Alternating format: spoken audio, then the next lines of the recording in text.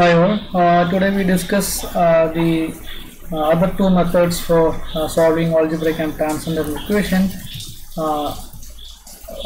The first in this session 22.16b we will discuss the method bisection method. This method is also known as Bolzano method and this interval halving method as well. So this method has three different names: bisection method, Bolzano method, interval halving method. Okay, so in this method we start with a continuous function, and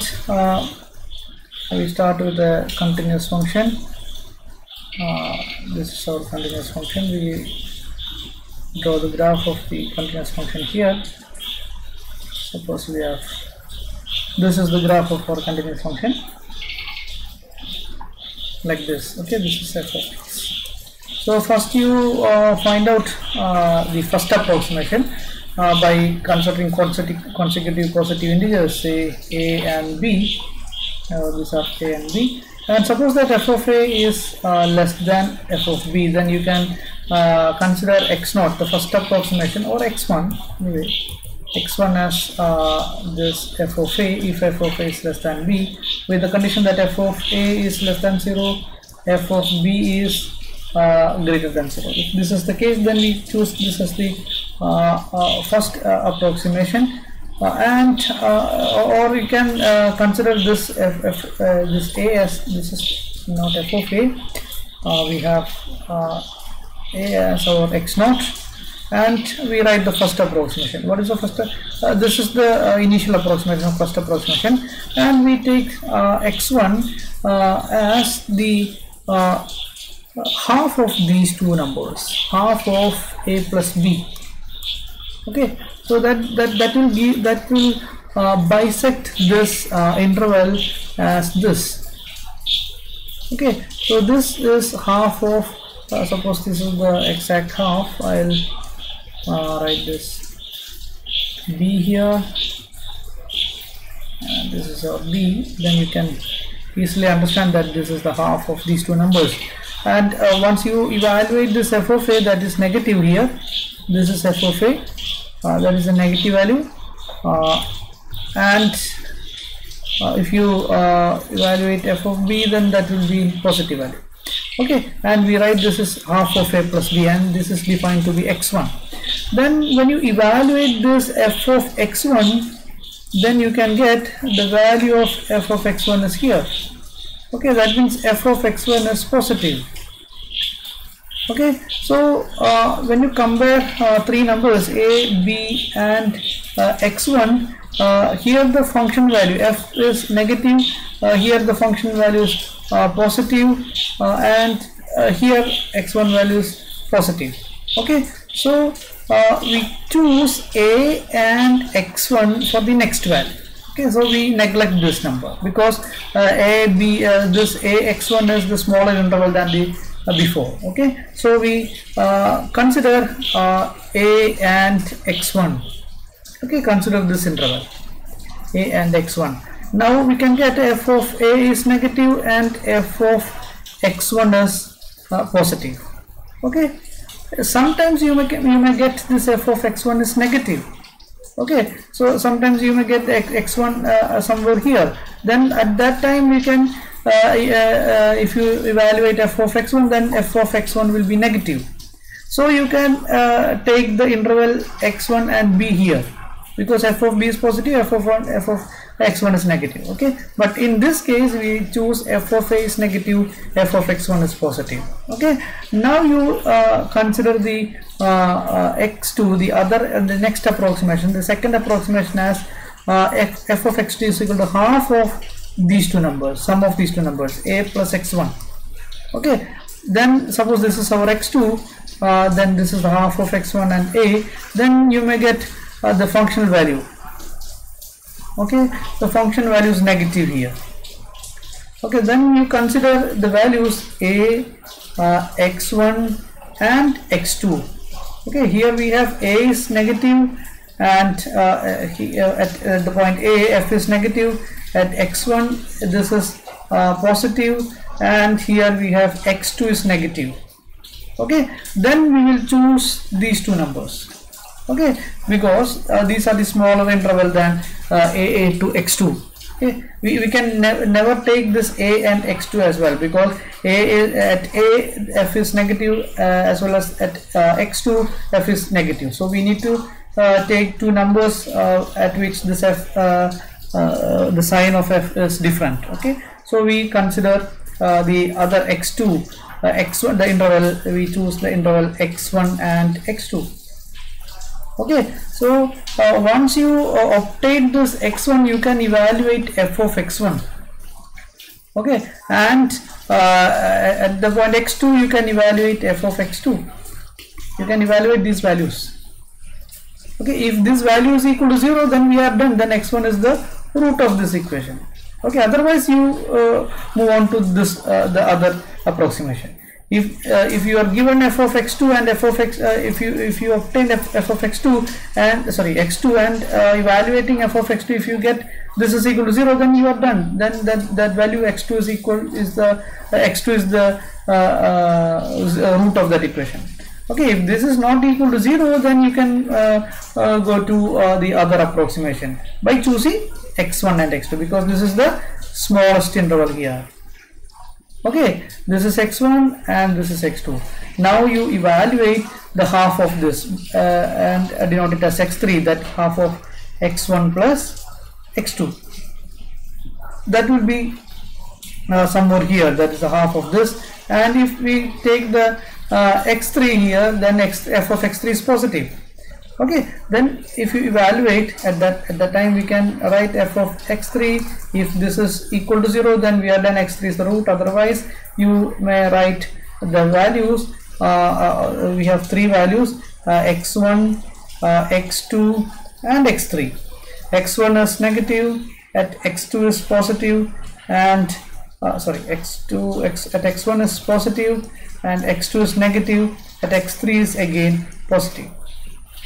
Okay, so now we choose these two intervals because these are the opposite signs, and the new interval will be x2 comma x3. Okay, and we repeat this process. Okay, using this x2 and x3, you define x4, that is half of x2 plus x3, then evaluate f of x4. If this is equal to 0, we are done. Otherwise you can go to the other approximation xy by choosing the opposite signs from the numbers x2, x3 and x4. Okay, so this is the this method is called bisection method. Now we can discuss a problem to find the root of the equation using bisection method. This is the example. Find the root of the equation x cube minus x minus 11. Okay, x cube minus x minus 11 equal to 0. Correct to 4 decimal places using bisection method. So this is the question. So first of all, we write f of x equal to x cube minus x minus 11, and you evaluate, or you need to find out 2 points, two numbers, consecutive numbers. First we choose first of all you can choose f of 1. F of 1 is 1 minus 1 minus 11, that is negative 11. And f of 2, if you evaluate f of 2, then you can get 8 minus 2 minus 11 again, that is minus 5. And these two values are negative, so you need not take these two values. Then just evaluate f of 3, that will be 27 minus 3 minus 11. Okay, this is positive. Okay, so you can take consecutive numbers as these two numbers, 2 and 3. That means you can assure that there is a 0 in between 2 and 3. Okay, so first of all you take you know that this f of 2 this f of 2 is less than f of 3, therefore you take x naught is equal to 2. Then to get the first approximation, what is x1? X1 is equal to half of 2 plus 3. Okay, that is 5 by 2, that is equal to 2.5. So this is our f of x, this is our x1. That's the first approximation. Then evaluate f of x1. What is f of x1? You can evaluate f of x1 as 2.5 whole cube minus 2.5 minus 11. Okay, 2.5 whole cube minus 2.5 minus 11. You can evaluate this using a calculator. So when you evaluate this, you can get this as a positive quantity. So we know that this is positive. By evaluating this, you can get this as a positive quantity. Now you can get these three values. What are the three values? 2 is there, 3 is there, and 2.5 is there. So you can write this in this order. 2 is there, 2.5 is there, 3 is there. Here at the function value f of x at 2 is negative, and at 2.5 is positive, and 3 is again positive. Okay, so these are three values. So we can neglect this number because these are the two negative and positive opposite signs, and that will reduce the interval as 2, 2.5. Okay, now you evaluate the functional value. The next approximation, this is x2. x2 is obtained by taking the half of this to sum of these two numbers, 2.5. 2 plus 2.5 by 2, that is 2.25. You can evaluate f of x2. Okay, what is f of x2? What is f of x2 is I'll write the value minus 1.859375. 859375. When you evaluate this using this equation, you can get the value this. So this is negative. Okay, since this is negative, then we have this is not equal to 0. Then we have three numbers that is 2, 2.25, 2.5. So these are the three values. Here f of x takes the value at 2 we have negative, at that is less than 0, that is I'll write it as negative. At 2.25 we have negative, at 2.5 we have positive. Okay, so these are the three values. Now you can take these two numbers, because these two numbers are negative, then this will be opposite sign, so our interval reduces to 2.25 and 2.5. Now you can evaluate x3. What is x3? Half of the sum of this, 2.25 plus 2.5. Then you can get the half of the sum as 2.375. Okay, so that will be our 375 will be the half of or third approximation. Then just evaluate f of x3. Okay, f of x3 will give 0.2148 that for 3. Okay, that is for 214843. Okay, then this is the value of f of x2 and f of x3. So this is positive value. This is greater than 0.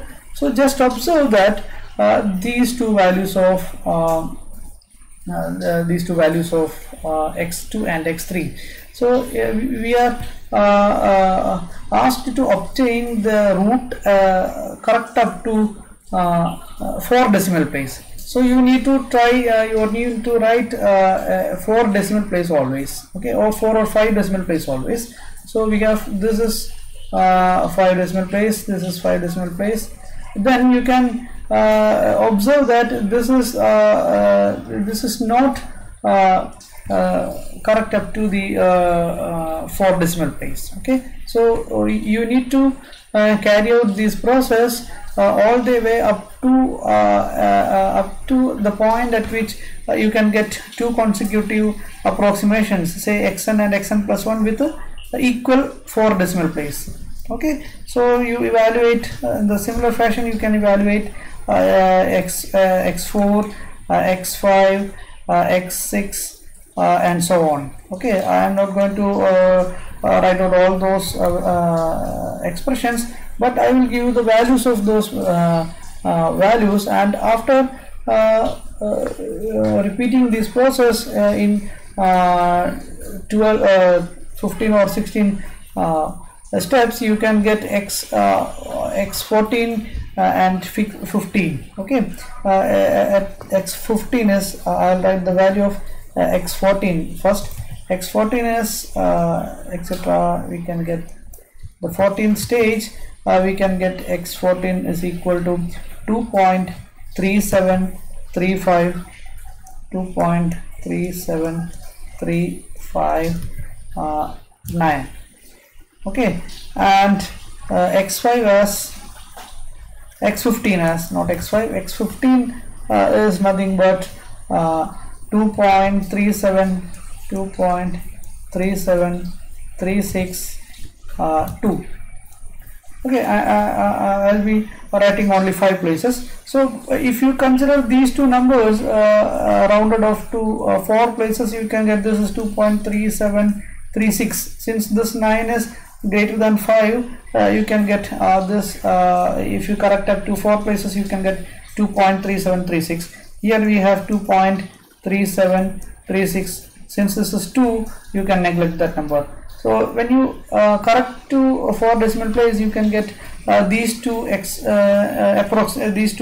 approximations, x14 and x15 are the same. If you can get this type of correctness or correct up to 4 decimal place, then you can fix this is the root. Okay, this is correct up to 4 decimal place. Okay, so this is the actual or approximate, not actual, approximate root of the equation. Okay, so this explains the bisection method, and we will discuss one more method is there.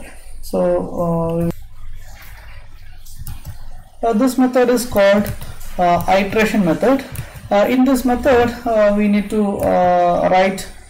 We are asked to obtain the root of this equation. Then we write this f of x equal to 0 as rewrite this equation as x equal to phi of x.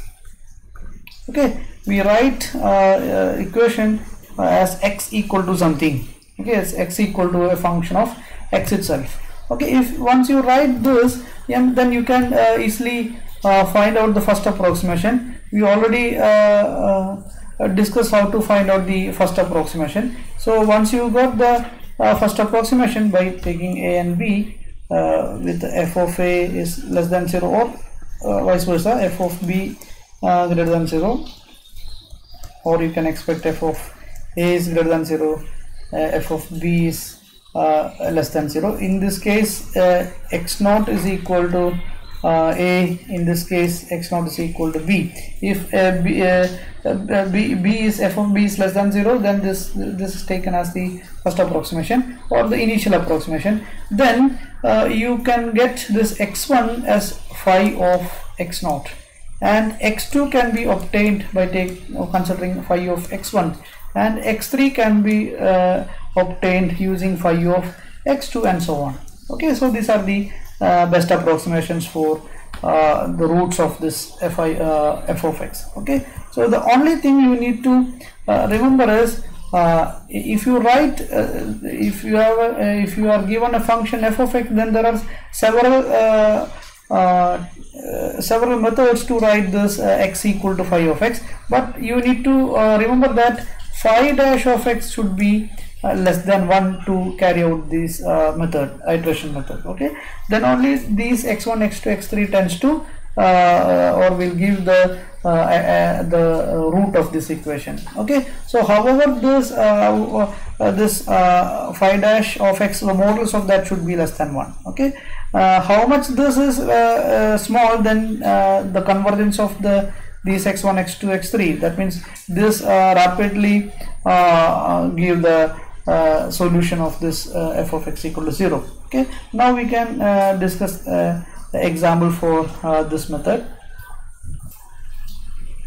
This is the example for iterative method or iteration method.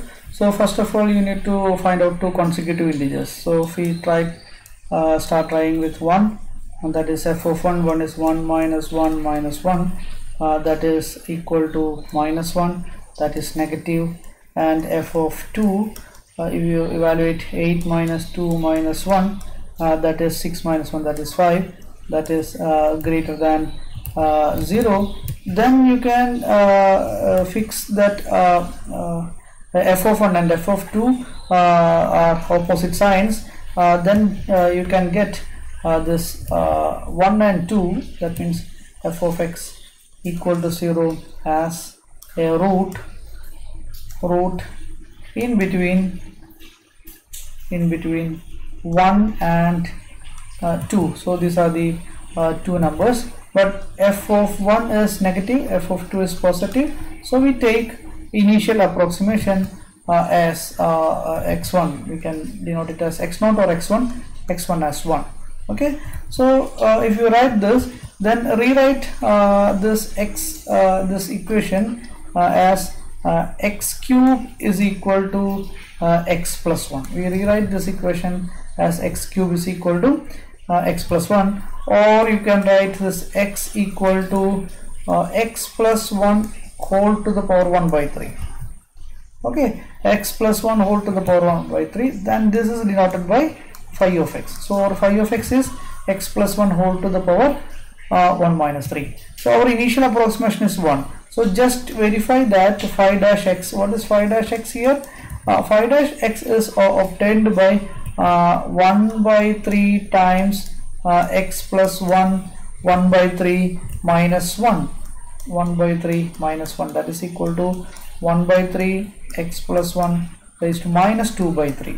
Okay, now you just evaluate this phi dash x at x equal to 1, x1 at x equal to 1, that is phi dash of 1. Okay, this is in fact our intention is to evaluate phi dash of x1, that is modulus of phi dash of 1. What is phi dash of 1? Phi dash of 1 is equal to 1 by 3 times 2 to the power minus 2 by 3. Okay, that is equal to 0.21. Just evaluate this using a calculator, then you can get this value is less than 1. Okay, therefore you can write this, or you can take this phi of x to carry out the iteration method. Okay, so if you are setting x1 first, then you need to evaluate modulus of phi dash of 1. Okay, then this value is less than 1, then you can easily carry out the iteration method, that is to evaluate x2 you need to evaluate phi of x1. That is, if we already write what is phi of x. Phi of x is this one, x plus this is phi of 1, x1 is 1 here, then what is phi of 1? That is 1 plus 1 whole raised to 1 by 3, that is 2 raised to 1 by 3, that is equal to 1.26.